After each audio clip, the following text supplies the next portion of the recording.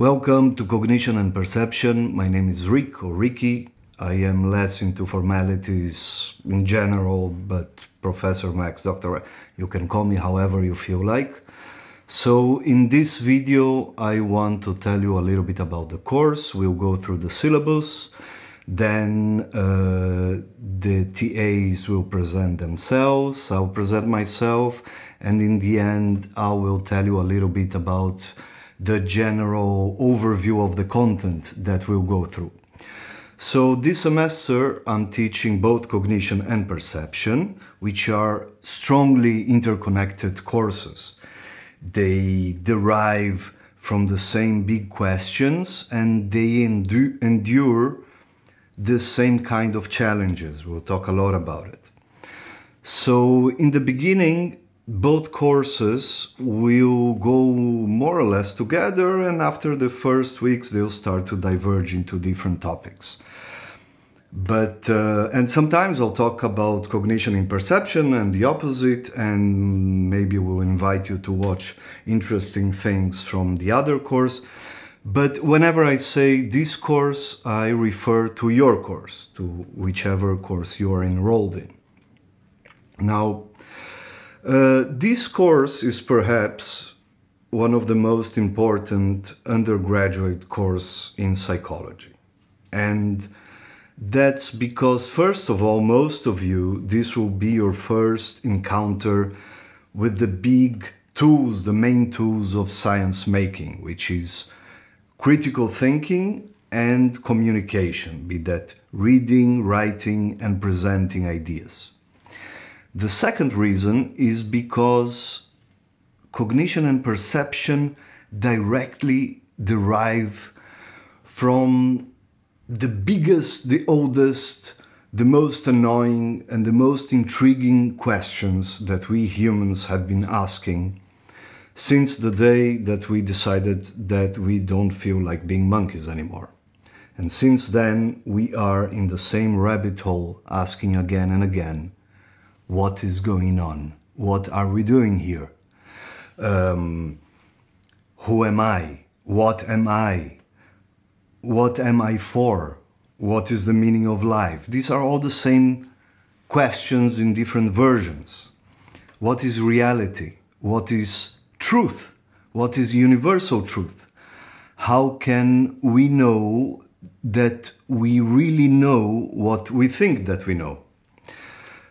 We will talk about the connection of mind and body. Since we know ourselves since the age of 3 or something, we have this very strong feeling of what is me and what is not me. We perceive our abstract self as a unitary and coherent thing. My thoughts, my feelings, my emotions, my memories, my identity, they are all one. We feel a straight line throughout the years. We will see that that is not so, or we don't have as much control and access to our memories, most of all, even though we feel that we are one thing. At the same time, we also feel that our body is one me. And it's very clear what is not my body. We will ask, how can we address the question of the connection between mind and body? Now, all those questions derive from our never-ending, insatiable need to understand human experience in this world. Why we are so worried about it, I don't know. Looking from outside, we live and die doing exactly the same things like all other monkeys. We eat, sleep, and try to have sex. But it is what it is. We are really bothered by those questions. Now, our experience in this world is a function of our interaction within it.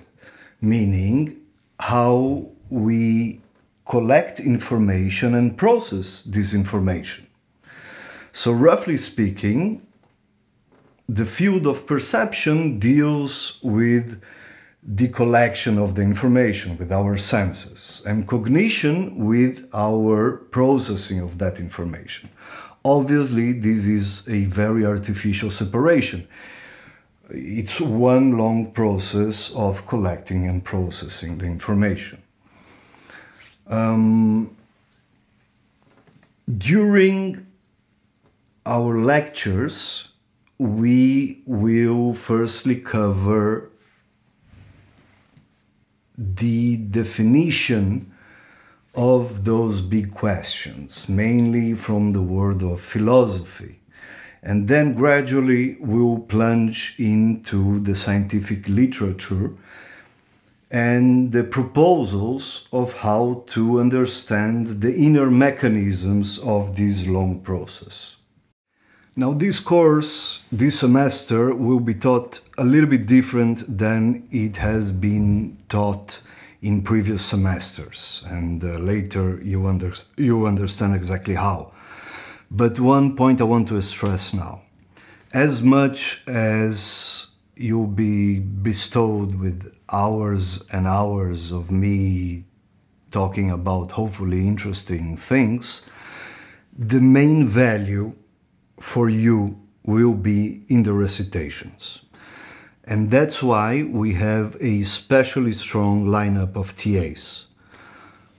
Their CVs are very annoying. They are full of magna cum laude, summa cum laude, magna carta, tabula rasa, alpha, beta, gamma, sigma, kappa, all those things. I try to find, hobbies, favorite colors, nothing. All they have is like a beefy section of honors and awards. So those are your TAs. They don't see colors, and in their leisure time they collect awards. Now let me tell you what we would like to offer you in this course, what we hope you will gain from this course. So first of all, obviously, all of you want to finish it with good grades. For some of you it's more important, less important. In my humble opinion, you are already undergrads in psychology at NYU. From now on, whether you have an A+ or a B, it will matter less and less for your future. But that's a personal choice. So grade-wise, to put it bluntly, this is not a difficult course, but it's an intensive one, because the most important thing here will not be the information you will collect during the course, but the process you will go through. I'll explain in a minute. Now, from experience, I know for a fact that all students are genuinely interested and motivated to learn, to, I don't know, all those cliches, open horizons. The main factors that hamper student engagement are either when the teacher fails to make it interesting and relevant for you, and that's on me. And for that, we will ask for your help. We will ask for feedback all the time. Later I'll talk exactly how. And the second thing is personal reasons. Sometimes it's the wrong timing, a bad semester, have problems at home, you are overloaded. Talk to us. We will try to help you as much as possible. Why did I say that the textbook information is the less important part?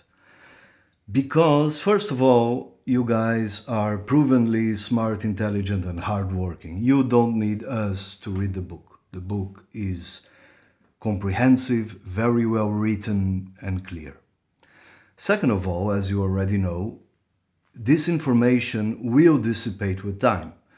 After 1 year, all you have are glimpses of some part of or another that for some reason touched you more or less. What will remain are the tools that you learn during the process. Forgive me for the cliche, but it's not about the fishes we caught together, it's about you learning how to fish. So it's a process, which means that it's gradual and it's interactive, and you have to be active in questioning yourself, questioning the way you understand the world, debating yourself, debating us, interacting with us. It's training, like learning an instrument or any sports. Specifically, what we are talking about is critical thinking and communication skills. Now, why scientists, experienced scientists, irrespective of their field of expertise, they are sought after by business consulting firms, think tanks, advisory boards of anything, everything concerning problem solving, decision making, policy making. It's because they are trained into, first of all, dissecting the gist of a problem, which means asking the most critical questions behind what seems to be the problem. They are trained to recognize what are the sine qua non questions, meaning the absolute necessary questions to be asked in order to achieve whatever you're trying to achieve. And usually, mostly, or perhaps always, everything we are trying to achieve in life, directly or indirectly, involves affecting other people, convincing other people. Even an artist, by the end of the day, the artist is trying to affect other people, which can only be achieved by convincing them that whatever the artist is doing is relevant. So the first thing about scientists is the ability to recognize the gist of the problem. And the second thing is that scientists are trained into communicating ideas. To summarize it bombastically, we are going to try to understand how humans have been trying to explain how the human mind works, not by accepting or rejecting specific answers, but by focusing on the motivating question behind those answers. And to finish it even more bombastically, our motto will be "De omnibus dubitandum est," which means everything must be doubted. And that is the title of a book by Søren Kierkegaard, who was a Danish philosopher from the 19th century. Okay, let's talk about the syllabus. First of all, please read it. It's fantastic reading. So, my lectures will be recorded, not live, and uploaded every week to NYU classes. And I will give you also the entire lecture so you can watch it in one swish. And I will also add the parts of the lectures according to topics. So if you want to go back and watch only a specific topic, you won't have to look for the part inside the 1 hour lecture. I'll also give you a map of what is where, which minute, etc. Now, My lecture hours will serve mostly for office hours, not every week, but everything you will be notified all the time. Whatever changes and whatever we add, and every time there is a new lecture uploaded, you will be notified. So the lecture hours will be mostly office hours, where I'll be open online on Zoom, and you can enter and talk to me about anything. If you agree and the content is relevant for your colleagues, then we can make it open for everybody, or you can talk to me privately about anything. Sometimes we will have reviews during my lecture, live reviews during my lecture hours, and sometimes we'll have maybe guest speakers, or your TAs will present some specific topic or their research, but again, everything will notify you upfront. And everything will be recorded and uploaded, so you can watch whenever you want. Now, the recitations will be conducted live and recorded and uploaded to their respective sections in NYU classes.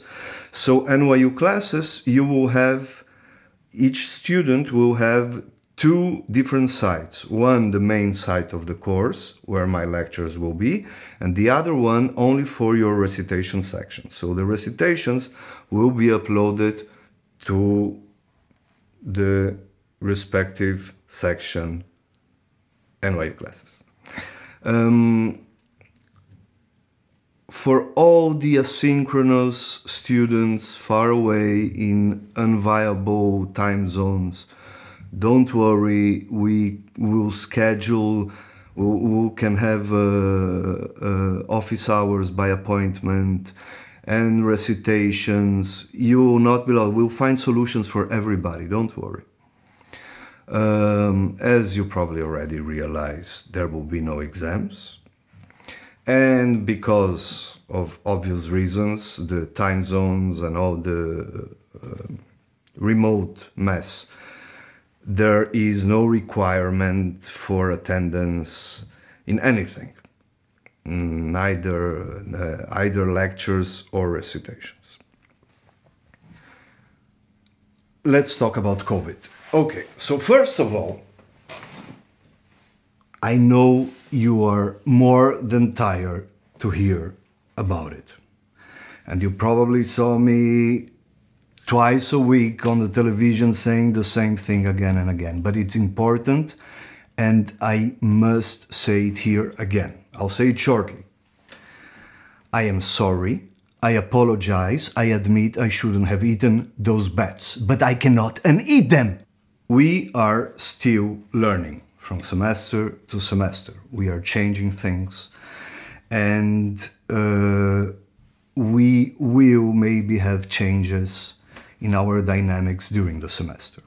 Now, two things I want to say about it. First of all, I promise that whatever we do, whatever we change, it will be to facilitate students. We will not add stuff.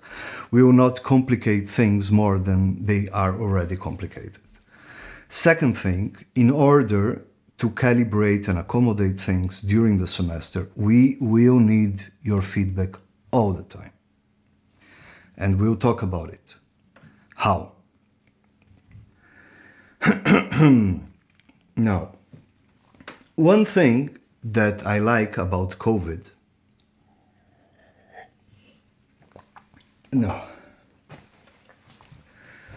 let me rephrase it. One silver lining about remote teaching, fully remote teaching, is that I will always be able to add stuff.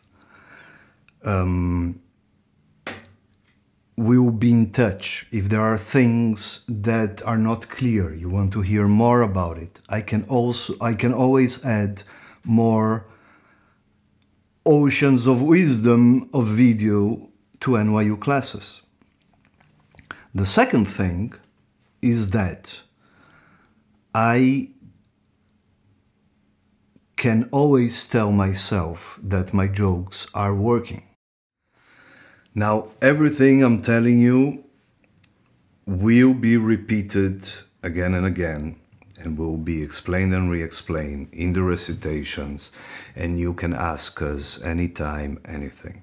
All right, let's talk about grading. So your grading will be mainly two kinds of assignments, the Gaddafi assignments and the EDM assignments, and the weekly feedbacks and the initial survey. But the weekly feedbacks and the initial surveys, they are not assignments. They are it's 1 minute too. It's nothing. So the Gaddafi assignments is like this. Every week you will be given, beginning from the second week, you'll be given a paper to read and on which you apply the Gaddafi method. I'll explain in a minute. And during the recitations every week, your TA will go through that paper and that Gaddafi. You will be required to submit 7 Gaddafi assignments to be graded. You can submit every week, but you will choose which 7 you want them to be graded. You choose when you submit. And you also be able to submit 2 additional Gaddafi assignments, optional, and then you have 9 from which you drop the 2 lowest scores. All right, grades. The Gaddafi assignment is a very simple method that will help you to find the most important message in a written material in general, in a specifically here in a scientific paper. Now, it will be explained and re-explained. We will upload a 20 minutes video by Caroline explaining the Gaddafi method, and we also have a well-written paper by Pascal in the course's resources, and also a small one. So don't worry, it's very simple and it's very useful most of all. The EDM assignment is like this. Beginning from the 4th week, you will be divided in groups in your recitation, and for those asynchronous, you will be divided into groups in your time zone. And if you are the only one we'll find solutions for everyone, don't worry. But you will be divided into groups. You work together with your group until the end of the semester, and during which you will propose a small experimental project. You think about the main theoretical question, and then you learn how to translate it into operational variables, and you choose the method, and then we will not run the experiment, but the TA will help you to imagine the hypothetical results, and then you will describe the conclusions from your study. So half of this project, you write it, you submit it by the end of the semester with your group, though you will be graded individually. The TA will explain exactly how during the first the first recitations. And the second part, you will present your project, your EDM project. Present by video. Your TA will divide your project according to parts, and will choose who will present what.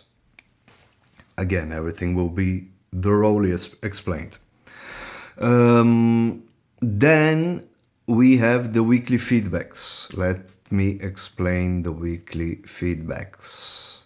So every week we'll ask you, you'll be asked to, we have 14 weeks, we'll ask you to submit 10 submissions, each one point. It's a requirement. And then you also be able to submit 2 additional for extra points, half a point each. So it's a simple questionnaire about what are your impressions from the content of the course. What is really interesting? What would you like to hear more? What is not clear? What you don't like? This kind of stuff. It's really simple and it's really short, but we need this feedback from you. It's not to force you to watch the lectures. We are not here to educate you. This is for us to understand if the way we are teaching is working. And then we have the initial survey, which is a simple questionnaire that you will fill during the first 3 weeks of the semester. A word about the research participation program, the SONA program.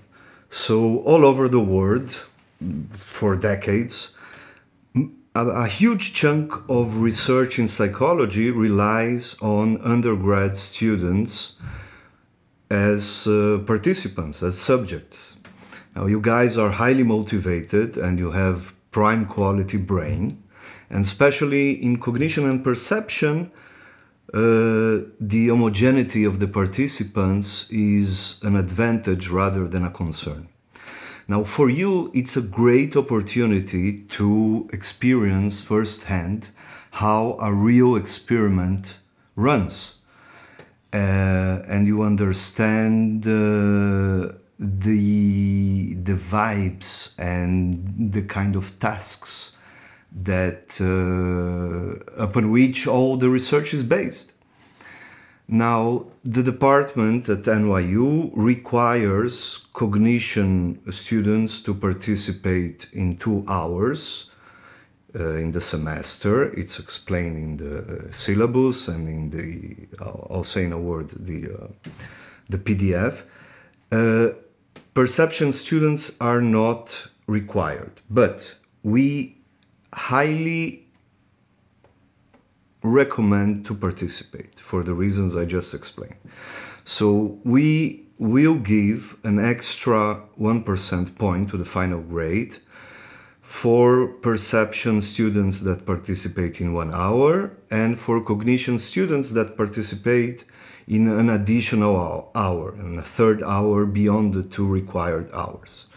Now, 4 points I want to say about this. Most tasks are not demanding, they are not difficult, and they usually last less than 1 hour. Secondly, they are completely anonymous by law.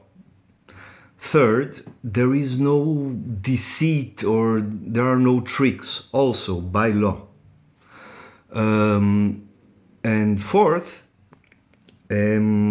after you finish the task, you are entitled to hear about the research, about the experiment and the research in general. So depends who will run the experiment. It may be a research assistant or a master's or a PhD student. Ask them, and if it interests you, you can ask for the main researcher behind the experiment, be that a postdoc, a PhD student, a master student, or a PI, most of the time they will be more than glad to explain to you if you're interested, so do it.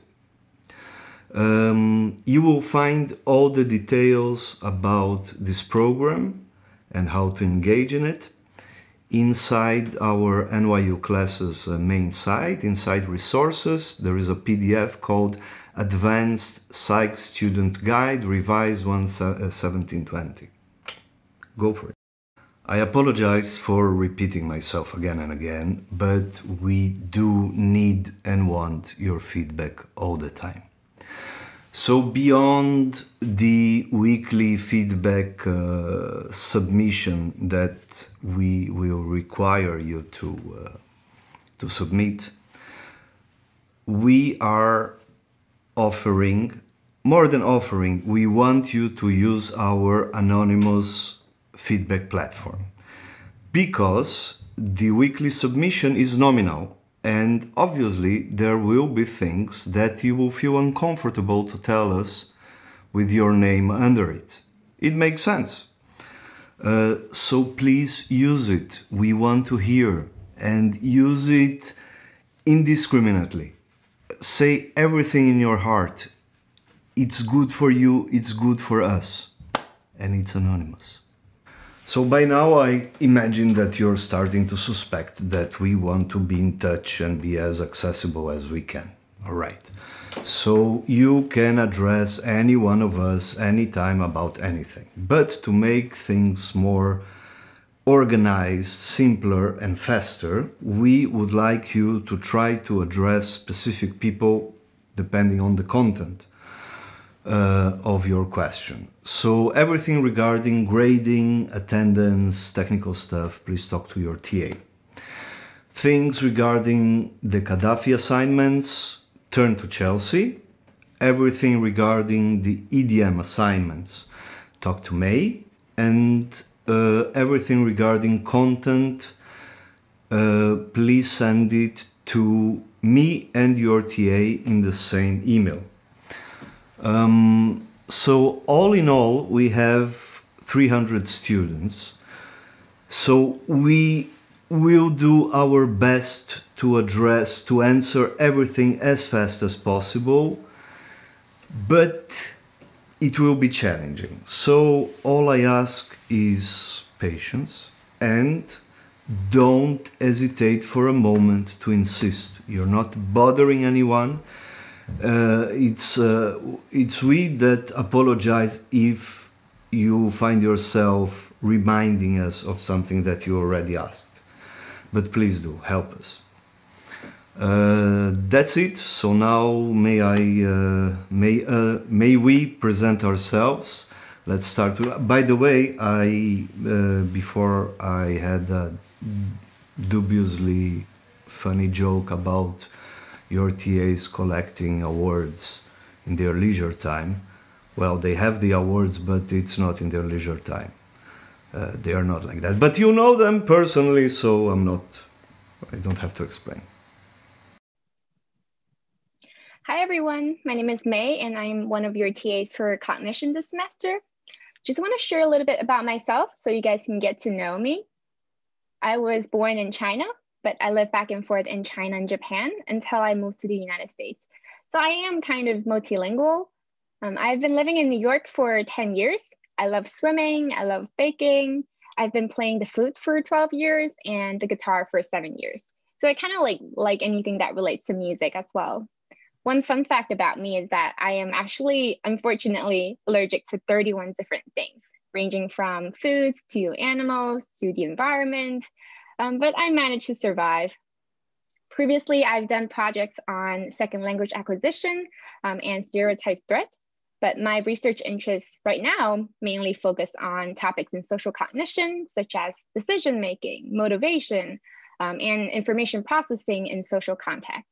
In this semester, I'll be working with a postdoc on projects relating to those areas. And if you guys have any questions concerning those domains or anything about the course, do not hesitate to reach out to me, and know that I am a resource here available to you. And I look forward to meeting you online.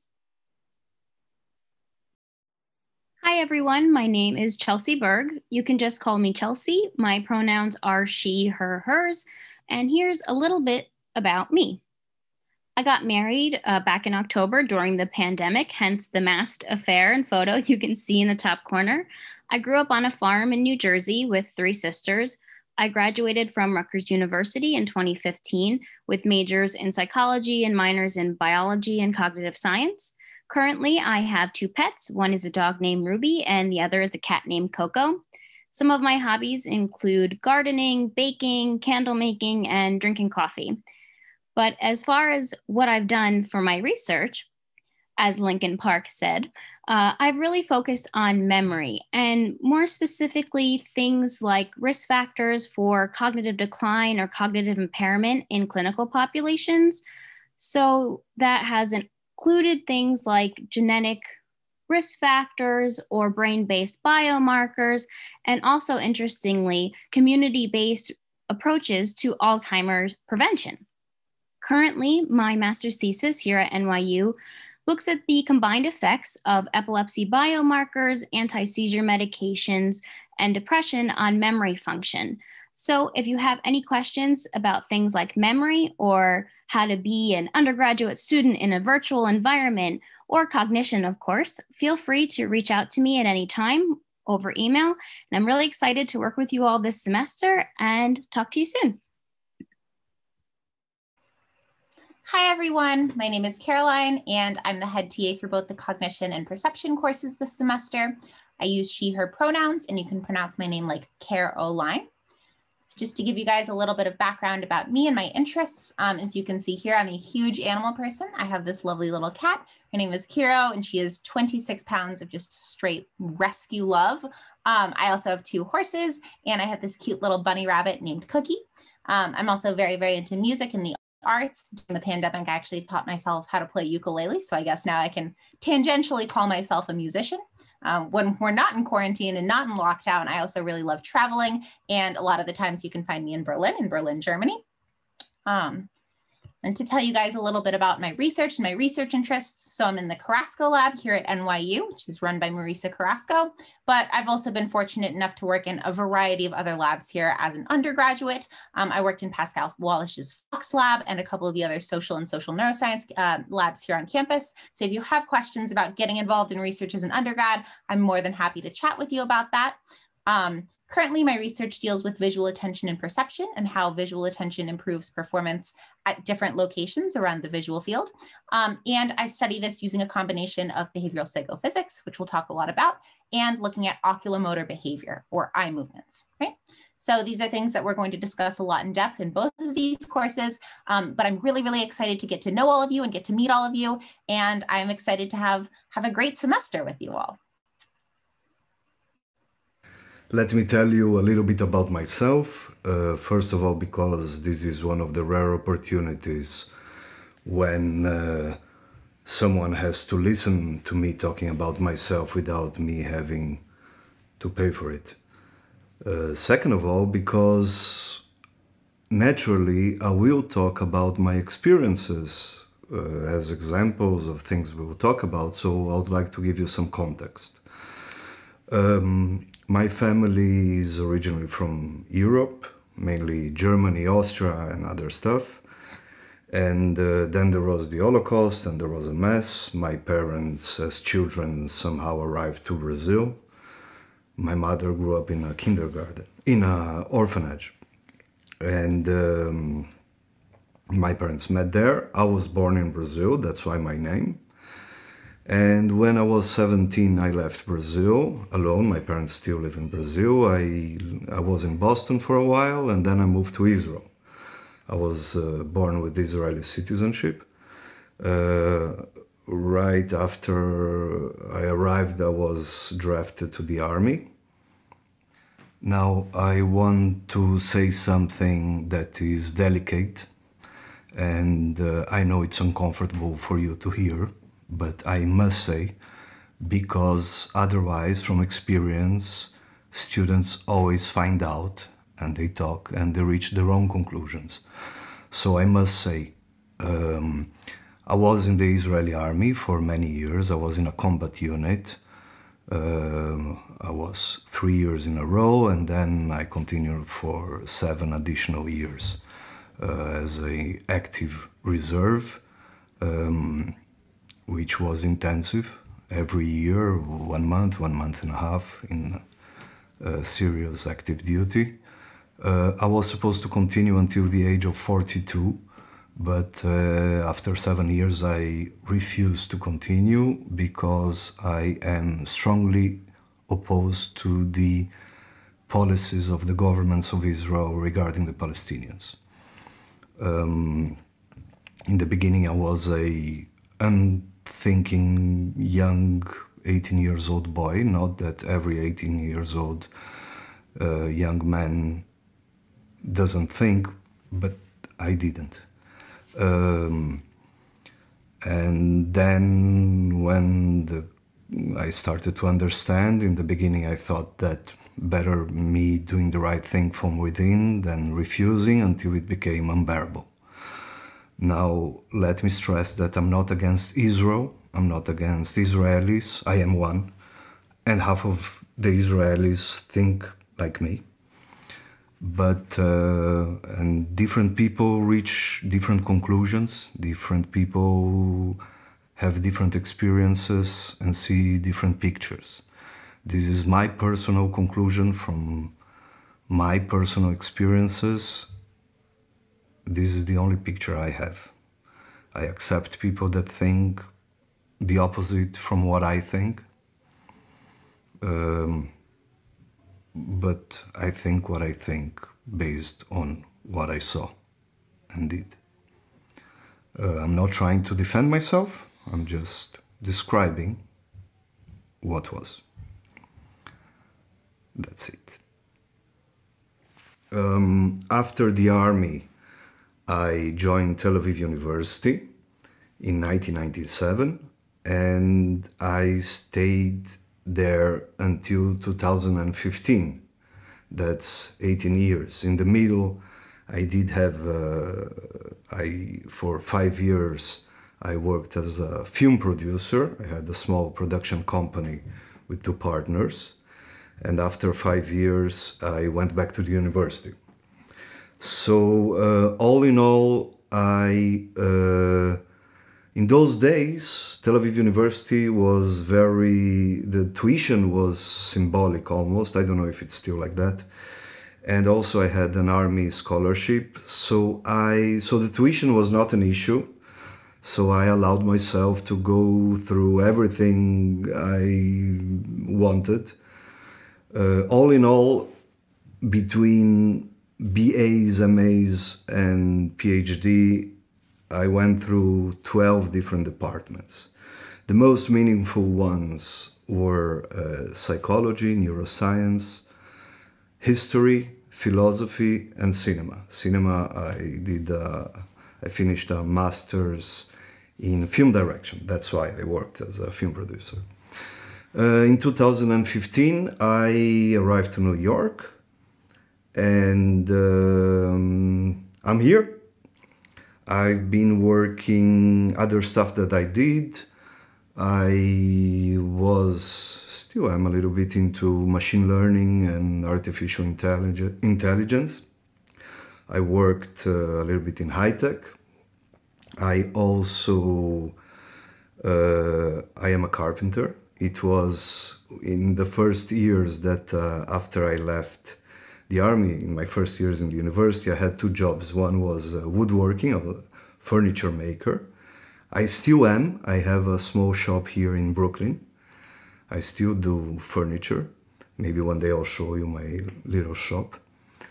And the other job I had was, for years, I was a nightclub bouncer in Tel Aviv. Yes, I was beaten many times.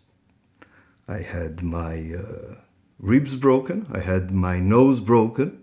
Maybe you can see.